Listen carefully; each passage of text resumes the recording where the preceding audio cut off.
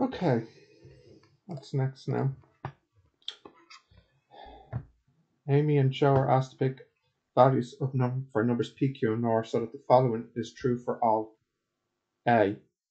Amy picked three values that were all the same, so that p equals q equals r. Write down the values of p, q, and r that Amy picked.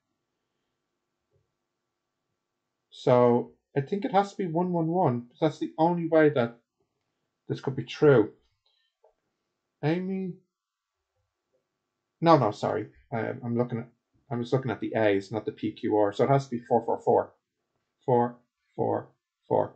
Write down the values of PQ and R that Amy picked, and she picked them so that okay. Joe picked three values that were all different. Write down possible values of PQ and R that he could have picked. Guess he could have gone with like 1, 2, and 9.